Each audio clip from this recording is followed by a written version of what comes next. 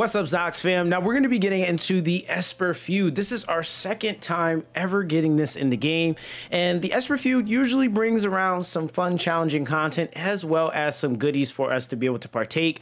So we're going to go ahead and dive straight into it. Now, it might look a little janky, but we are on the test server, so I just want to kind of put that out there. But all in all, just to kind of start out with looking at the challenges, we will have some videos coming for any of the challenges that might be kind of hard to get through. So I will have a couple of things prepared for you guys with that. Now this all says normal, but it's really supposed to say normal, hard, and purgatory. But the nice thing about how they have the Esper feud set up, for those that don't know, is they have it set up to where it's going to automatically level 60 any of your units. So I wanted to emphasize this on my fresh account. None of these units are level 60 and none of them have these gear sets on. So they do have some preset gear sets, and you will see if you hold down on the unit, it will have event trial relics on them, and they will also then be max skilled up. So you'll be able to fully take advantage of participating in this event with the current units that you have on your account. So if you did pull some fairly good ones like I did on my account, we'll get into that in another video. But that's definitely going to be something super huge for you to be able to take advantage of. There is going to be rules to each difficulty, either, you know, from being the easiest to becoming a lot more difficult as you traverse down. But that's pretty much that. It's nothing too out of the way with that, right? Now, when we're looking at the feud glory, this is going to be for collecting smart cards, which are going to be these stars along the way. They're going to be allocating you this resource right here, which is called the relic radix, which will allow you to be able to work on the free relics that we'll be able to also craft. So again, this does look a little janky because it is on the test server, but I just want to put that out there, right? Now you will have some sign-in bonuses as well. Obviously, they're giving us more win attribute based stuff because this is going to be catering and giving you an opportunity, if you get lucky, to potentially pull the win attune unit that's currently up on one of those tickets. Now the other thing is, and I would really say the biggest thing that's going to be coming with this event is the fact that we will also have the flawless relic customization.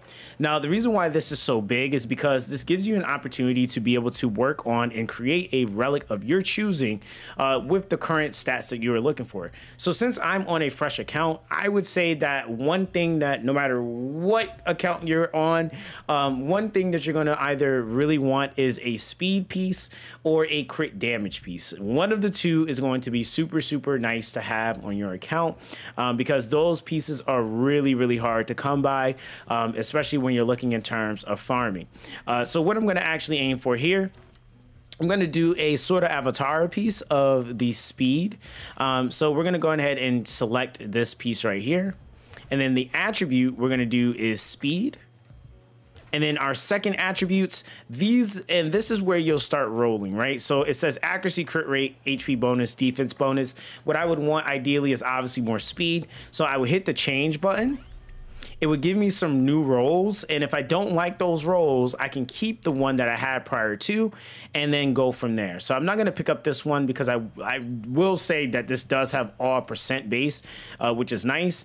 And then of course, with the radixes that I have, I would keep doing that until something else of my satisfaction would show up. No, that's not good enough. That's not what I need, you know? So you would just keep on doing that until you find the piece that you want, or until you run out, essentially. And then when you are ready, you will be able to just hit complete and you'll be able to keep that said piece, right?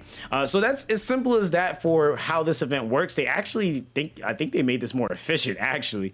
Now the other thing is that another relic will also unlock in a day after this one starts. So you do have the opportunity to essentially get 2 relics of your choosing to help you out within your progression. Again, these are giving you the opportunity to get a flawless relic of your choosing with the substats that you're able to roll with the radixes.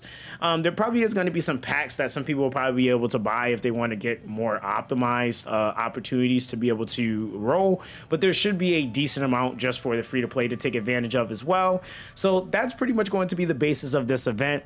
Let me know what you guys think. I'm super hyped for this. Again, that's going to be that, and I'll catch you guys in the next one.